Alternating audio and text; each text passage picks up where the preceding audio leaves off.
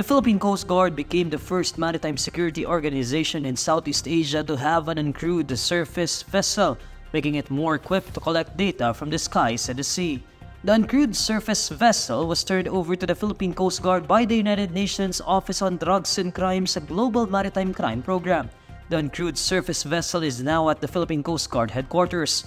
In a post on X, the United Nations Office on Drugs and Crime's Global Maritime Crime Program says they have conducted a harbor acceptance test and sea acceptance trial of the uncrewed surface vessel at Subic, Zambales. The United Nations Office on Drugs and Crime's Global Maritime Crime Program also notes that the Philippines received the first ever unmanned surface vessel for a Coast Guard agency in Southeast Asia. According to the United States National Oceanic and Atmospheric Administration, the uncrewed surface vessel, which refers to a vessel without a human aboard it, is made to roam the ocean surface to collect oceanographic and atmospheric data. The agency adds that the uncrewed surface vessel could be programmed or controlled by operators at sea to conduct pre-planned missions.